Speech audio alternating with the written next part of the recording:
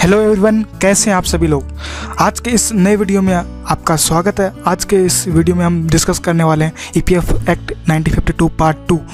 जो मैंने पिछले वीडियो में आपको जो इम्पोर्टेंट पॉइंट थे वो मैंने बताए थे कि कौन से पॉइंट थे, जिसमें मैंने पिछले पॉइंट वीडियो में इंट्रोडक्शन के बारे में बता दिया, व्हाट इज़ EPFO एक्ट के बारे में, एप्लीकेबिलिटी और बेनिफिट के बारे में मैंने बता दिया। अभी तक आपने ये पूरा हमारा पार्ट फर्स्ट EPFO एक्ट नहीं देखे क्योंकि ये इंपॉर्टेंट है। इसी को लेकर मैंने आगे नेक्स्ट हमारा वीडियो बनाया, क्योंकि ये EPFO एक्ट ये चारों पॉइंट के लेने के बाद में आपको बेनिफिट पता चलेंगे कितने इंपॉर्टेंट है EPFO एक्ट एम्प्लॉय के लिए। तो अभी तक आपने हमारा EPFO एक्ट नहीं लिया, EPFO एक्ट लेने के बाद में ऑनलाइन इसका रजिस्ट्रेशन होता है। ऑनलाइन रजिस्ट्रेशन लेने के बाद में कौन सी इंपॉर्टेंट पॉइंट्स हैं, वो कौन से ध्यान रखने, वो आज इस वीडियो में हम कवर करने वाले हैं। तो सबसे हमारा फर्स्ट पॉइंट रहेगा कॉन्ट्रीब्यूशन रेट, कि PF कॉन्ट्रीब्यूशन रेट क्या क्या होती है, कितना फिर 6 रहेगा डिडक्शन, कि सैलरी से कैसे डिडक्शन करना है, इंटरनेशनल वर्कर सभी प्रकार की डिडक्शन हम डिस्कस करने वाले हैं। फिर 7th है इंपॉर्टेंट फॉर्म्स, और 8 है रिटर्न, और 9 पेनल्टीज। तो ये 5 इंपॉर्टेंट पॉइंट हैं जो आपके लिए बहुत इंपॉर्टेंट है अगर PF एक्ट के लिए, क्योंकि ये 500 इंपॉर्टेंट पॉइंट से ये हम PF एक्ट को आगे फॉलो कर सकते हैं, क्योंकि डेली कॉन्ट्रीब्यूशन रेट भी होता है, डिडक्शन भी करना होता है। तो ये 5 पॉइंट है। अभी तक आपने अगर हमारे चैनल को सब्सक्राइब नहीं किया, सब्सक्राइब जरूर कीजिए और बेल आइकन को जरूर दबाइए, जिससे आपको लेटेस्ट नोटिफिकेशन आपको मिलते रहे। दोस्तों, हम पहला हम स्टार्ट करते हैं कॉन्ट्रीब्यूशन रेट।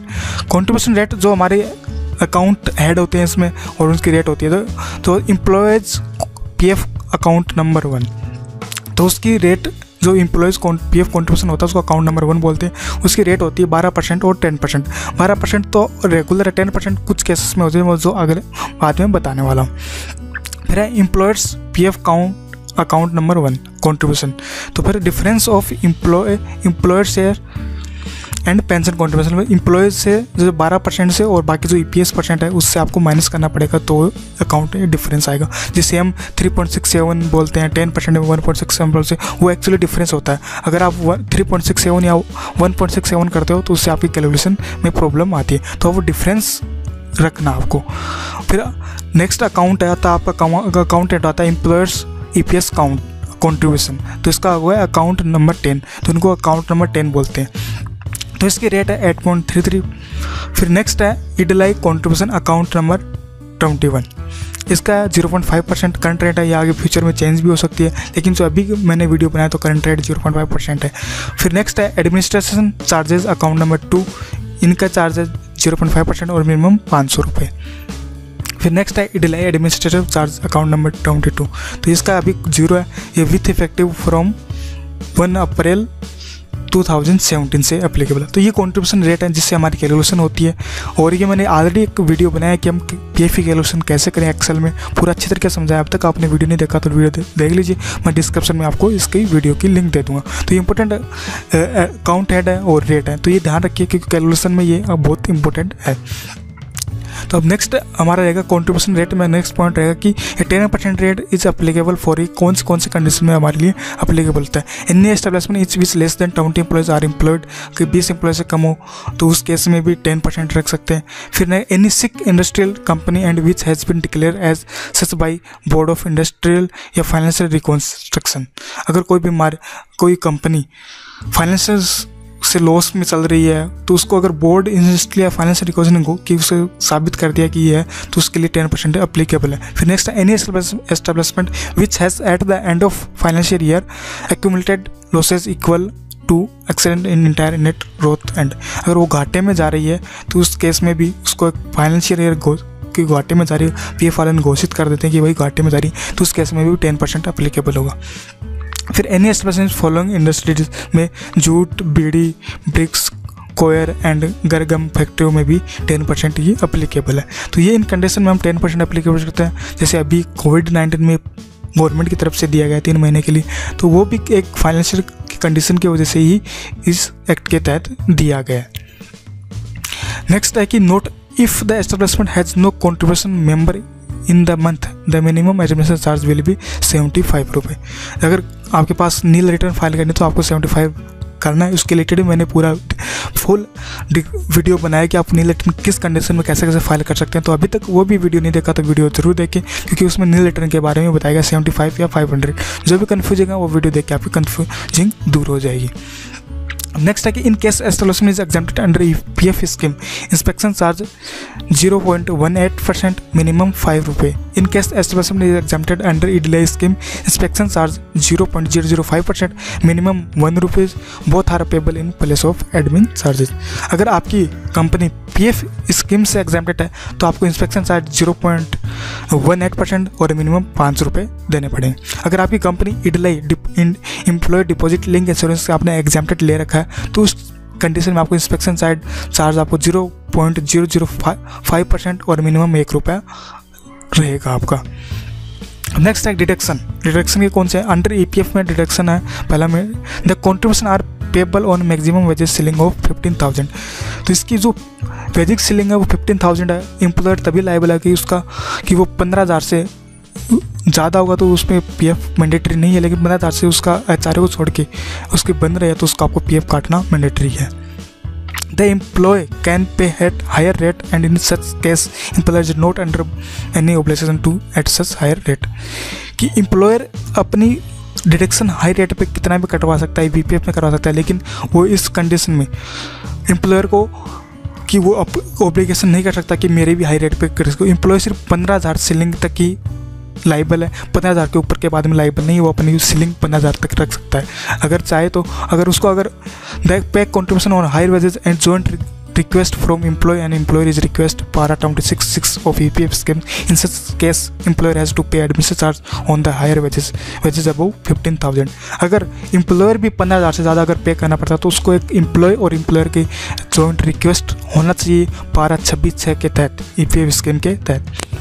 तो इंपॉर्टेंट पॉइंट है क्योंकि ये पॉइंट कोई ध्यान में रखता। जैसे आप बोलते हैं कि 12% मेरा 18,000 रुपये कट रहा है तो 18% पे कंपनी वाले पे करेंगे, तो इसी को लेके तो कंपनी कई बार इसके लाइबल में फंसाती है, लेकिन ऐसा मॉनिटरी नहीं है। अगर एम्प्लॉय चाहता है कि मेरा 18% पे काटे तो कंपनी वाले 15,000 रुपये काट सकते हैं। तो इसके लिए एम्प्लॉय उसके लिए उसको फोर्स नहीं कर सकता क्योंकि सिर्फ PF 15,000 तक की लाइबल है। तो इसमें एक इंपॉर्टेंट पॉइंट है क्योंकि ये कोई ध्यान नहीं रखता कि कौन से डिडक्शन के कौन से टाइम। तो ये इंपॉर्टेंट पॉइंट है जो आपको ध्यान रखने होते हैं क्योंकि इससे गलतियां होती हैं, फिर इंस्पेक्शन आती है तो फिर आपको प्रॉब्लम आती है।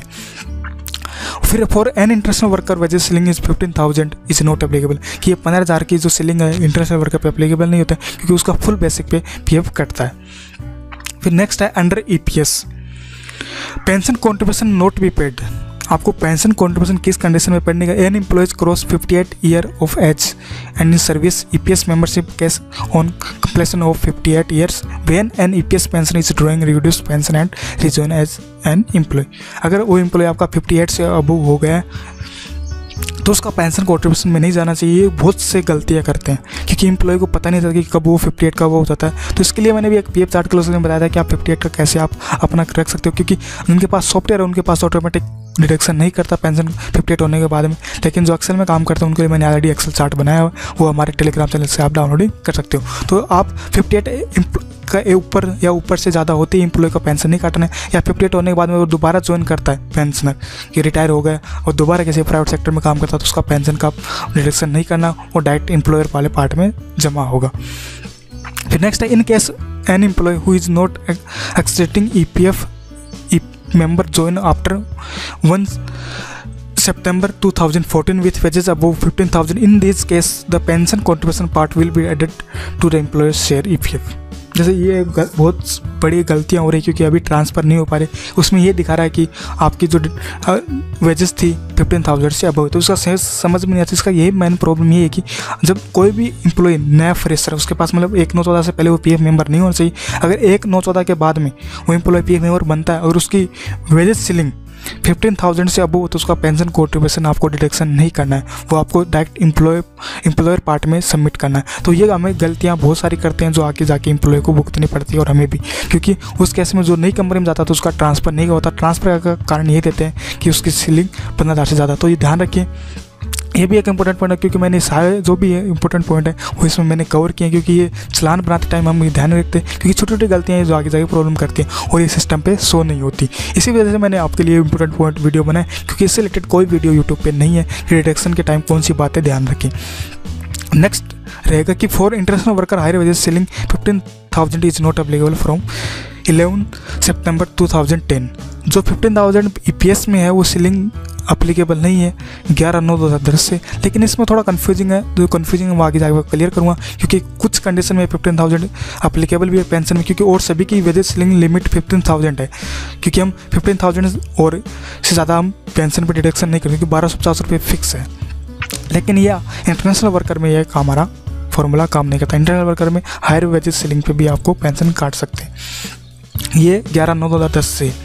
नेक्स्ट है डिडक्शन हमारा है अंडर ईडीआई के अंदर। ईडीआई में सिर्फ हमारा इसकी भी जो contribution to be paid on up to maximum wages ceiling 15,000 even if PF is set on higher wages, क्योंकि इसके भी EPS और EPA ईडीआई की वेजेस लिमिट 15,000 है दोनों की, इससे ज़्यादा हम डिडक्शन नहीं कर सकते। Etch contribution to be rounded to nearest rupees. Example for each employ getting wages above 15,000 amount will be 75। अगर उसके सैलरी मतलब उसकी EPF वेजेस 18,000 रुपये है तो EPS और ईडीआई वेजेस 15,000 रहेगी और मैक्सिमम आप 75% ईडीआई में आप डिडक्शन कर सकते हो। तो सारे फॉर्मूले वगैरह मैंने आपको एक एक्सेल चार्ट बना के दिया हुआ, ऑलरेडी मैंने उसमें वीडियो बनाया हुआ। अगर आप तक अपनी वीडियो नहीं देखा ज़रूर देखें, और उसके जो चार्ट कैलकुलेशन है वो मैंने ऑलरेडी हमारे टेलीग्राम चैनल पे शेयर की हुई है। नेक्स्ट है कि EDI contribution to be paid even if member has cross 50 year as and pension contribution is not payable. This is to be paid as long as the member is in service and PF is being paid. अगर कोई employ आपका 58 से above हो गया तो आप pension contribution तो ठीक है वो नहीं कटेगा, लेकिन ईडीआई में एडमिन चार्ज उसका जाएगा या नहीं जाएगा। तो ये एक डाउट था, तो इसमें डाउट साफ साफ है कि अगर उसका जब भी वो PF मेंबर रहता है, कोई भी एम्प्लॉय चाहे वो 58 से अबव हो या नहीं हो, तो उसका जब तक वो PF मेंबर है तो उसका ईडीआई में उसका कंट्रीब्यूशन जाएगा, मतलब जो एडमिशन चार्ज पे करते हैं वो सभी काम पे करना पड़ेगा। तो ये भी एक इंपॉर्टेंट पॉइंट है, क्योंकि मैंने कुछ केस में देखा है कि जब एम्प्लॉय 58 होने के बाद में आता तो उसका पेंशन कंट्रीब्यूशन में भी और ईडीआई वेजेस में भी उसका कंट्रीब्यूशन 0 जाता, तो वो गलत है। तो इसमें साफ साफ लिखा है कि PF की तरफ से अगर वो 58 से अबव हो गया तो उसका ईडीआई में उसका कंट्रीब्यूशन आपको पे करना पड़ेगा और पेंशन कंट्रीब्यूशन में वो पेबल नहीं होगा, तो ये ध्यान रखें। नेक्स्ट रहेगा हमारा इंपॉर्टेंट फॉर्म कौन से जो अभी ऑनलाइन हो गए, लेकिन फिर भी हमारे फॉर्म है जो हम ध्यान रखना, तो क्योंकि ऑनलाइन भी वही फॉर्म आते हैं यूज़ होते हैं और ऑफलाइन में भी हम यूज़ करते हैं। EPF फॉर्म नंबर और use of the EPF form. जो हमारा फर्स्ट फॉर्म है फॉर्म 11, सबसे जो इंपॉर्टेंट फॉर्म है, क्योंकि वो जो होता है डिक्लेरेशन फॉर्म जब ज्वाइन होते हैं तो उस पर एम्प्लॉय का डिक्लेरेशन होता है कि मैं PF पुरानी कंपनी में PF मेंबर था नहीं, जो भी डिक्लेरेशन होता है ये सभी कंपनी वालों को भराना इंपॉर्टेंट है, ये सभी के पास होता है। फिर होता है फॉर्म 2। फॉर्म 2 का काम होता है declaration and nomination form EPS and EPS, ये नॉमिनी डिटेल के लिए इंपॉर्टेंट होता है। नेक्स्ट हमारा फॉर्म है form 19, final employers for refund settlement. ये फाइनल सेटलमेंट के लिए होता है, एम्प्लॉयर और एम्प्लॉयर शेयर के लिए। फिर नेक्स्ट हमारा form 13, PF transfer of old account to new account. PF transfer के लिए जैसे ट्रस्ट में भी ये यूज़ होता है। अगर आप तो ऑनलाइन हो गए सभी केस, लेकिन ट्रस्ट में अभी ऑफलाइन फॉर्म में होता है, और कुछ केस में हमें ऑफलाइन भी फॉर्म 13 सबमिट कराने पड़ते हैं। नेक्स्ट है फॉर्म 31। फॉर्म 31 होता है withdrawal in certain cases, advance निकालने के लिए फॉर्म 31 का फॉर्म यूज़ करते हैं। फिर नेक्स्ट है फॉर्म 20, उसमें होता है final settlement in favour of nominee beneficiary of decades member. फिर नेक्स्ट है फॉर्म 10D, इसका यूज़ होता है मंथली पेंशन बनाने के लिए। अगर आपकी 58 से अबव हो गई और आपने 10 ईयर अपने पेंशन में कंप्लीट कर लिया तो आपको मंथली पेंशन आपको इसके लिए 10D का फॉर्म भरना पड़ेगा। फिर आप फॉर्म 10C। फॉर्म 10C होता है withdrawal benefit and scheme certificate.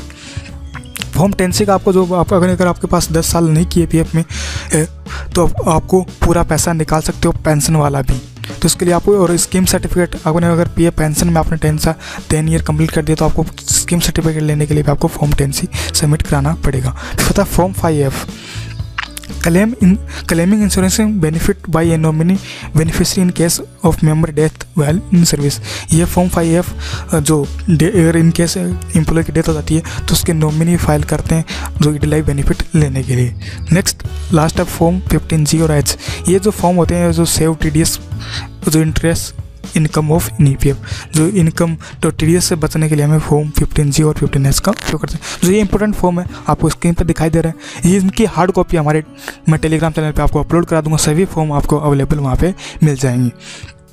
Next हमारा रिटर्न्स। दोस्तों अभी तक आपने हमारे चैनल को लाइक नहीं किया, लाइक ज़रूर कीजिए और सब्सक्राइब जरूर कीजिए, क्योंकि ये सभी इंपॉर्टेंट पॉइंट है जो आपको कवर करेंगे। हो सके तो मैं आपको ये जो हमारी PPT है हमारे टेलीग्राम पे आपको शेयर कर दूंगा। नेक्स्ट हमारा जो इंपॉर्टेंट रिटर्न है एवरी 15 मंथ कि जो भी हमारे मंथ की 15 तारीख से पहले हमें हमको चालान सबमिट करना है, ये चालान ऑनलाइन होगा। और फिर इंटरनेशनल वर्कर रिटर्न, नील रिटर्न, और अगर आपके पास इंटरनेशनल वर्कर रिटर्न है तो उसकी भी लास्ट डेट 15 वो भी ऑनलाइन है। तो मैंने सभी दोनों के लिए रिटर्न्स फाइल करने के लिए इंटरनेशनल वर्कर रिटर्न, नील रिटर्न, और वैसे अगर आपके पास इंटरनेशनल वर्कर रिटर्न है तो उसके लिए मैंने ऑलरेडी वीडियो बनाए हुए हैं, दोनों पे कॉन्ट्रीब्यूशन पे चालान के भी बनाए हुए। तो दोस्तों अगर आपको चालान रिटर्न फाइल नहीं करना है तो दोनों वीडियो आप जरूर देखें, मैं डिस्क्रिप्शन में लिंक दे दूंगा ऑलरेडी, क्योंकि ये दोनों इंपॉर्टेंट है। रिटर्न फाइल जरूर करनी है, एवरी मंथ की 15 लास्ट डेट होती है, तो ये आप ध्यान रखें। नेक्स्ट रहेगा हमारी पेनल्टीज। पेनल्टीज किस कंडीशन में लगती है? Who ever for the purpose of avoiding any payment to be made by himself under the act, the scheme, the pension scheme और the insurance scheme of the enable any other person to avoid such payment नॉलिंग makes a case to be made false statement to false representative shall be punishable.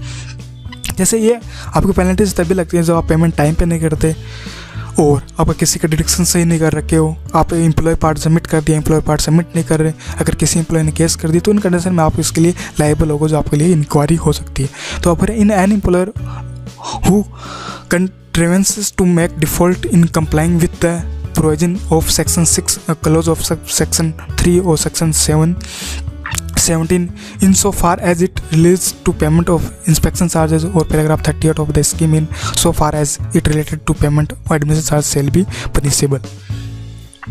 अगर आप section 6 और इनका आप payment करने में default करते हो या एम्प्लॉय ने आपकी कोई कंप्लेंट कर दी कि हमारा कॉन्ट्रीब्यूशन पूरा कंप्लीट जमा नहीं हो रहा, कुछ गलत कर रहे हो, तो आपको इन सेक्शन के तभी आपको पनिशेबल होगी, आपको जेल भी हो सकती है। तो ये आपको इंपॉर्टेंट ध्यान रखना है, आपको टाइम पे रिटर्न फाइल करनी है और टाइम जो करेक्ट कॉन्ट्रीब्यूशन है वो सही जमा करना है। आपको एम्प्लॉय जो आप एम्प्लॉयर पार्ट है वो एम्प्लॉय के पार्ट से डिडक्शन नहीं करना है, क्योंकि ये बहुत गलत है।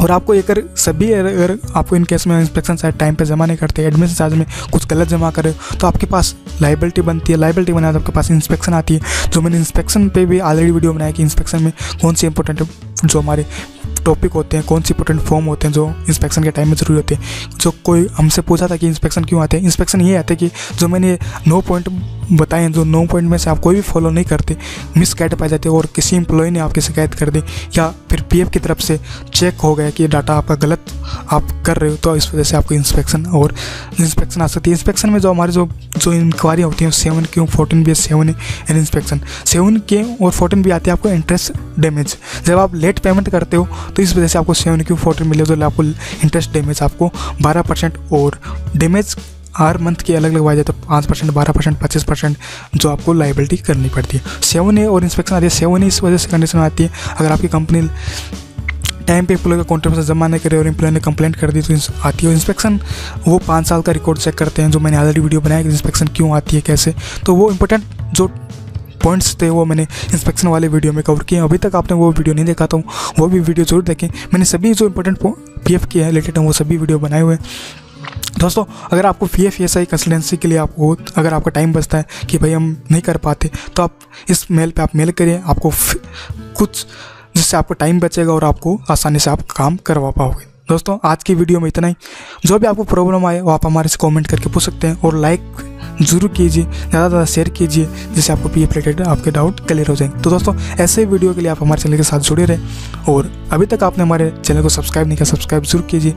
और आप हमारे टेलीग्राम चैनल को, इंस्टाग्राम और फेसबुक, ट्विटर पर फॉलो कर सकते हैं, जिससे आपको लेटेस्ट नोटिफिकेशन वगैरह आपको मिलते रहे। दोस्तों आज की वीडियो में इतना ही। थैंक यू, धन्यवाद।